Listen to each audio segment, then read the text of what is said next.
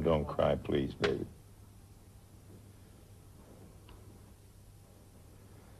There are never many, never enough of them, but there are men born into the world with a gaze fixed on the widest possible horizon.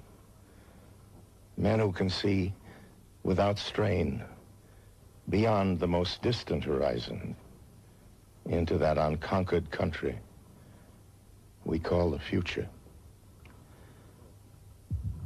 Here are some words by one such man, which I'd like to dedicate to another such man. This is for you, Bill. Great spirit of Charles Lindbergh is flying the sky into history. And here are the thoughts he wrote down about it.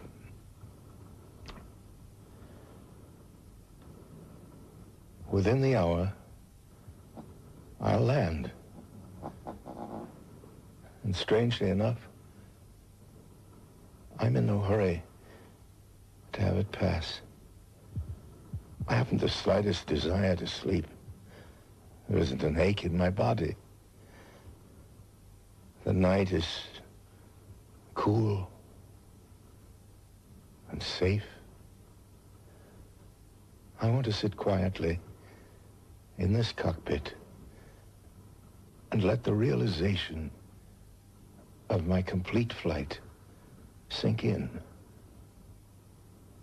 It's like struggling up a mountain after a rare flower.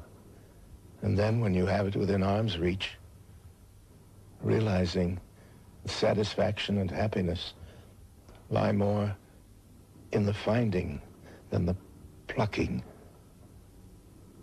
Plucking and withering are inseparable. I almost wish Paris were a few more hours away. It's a shame to land with a night so clear and so much fuel in my tanks.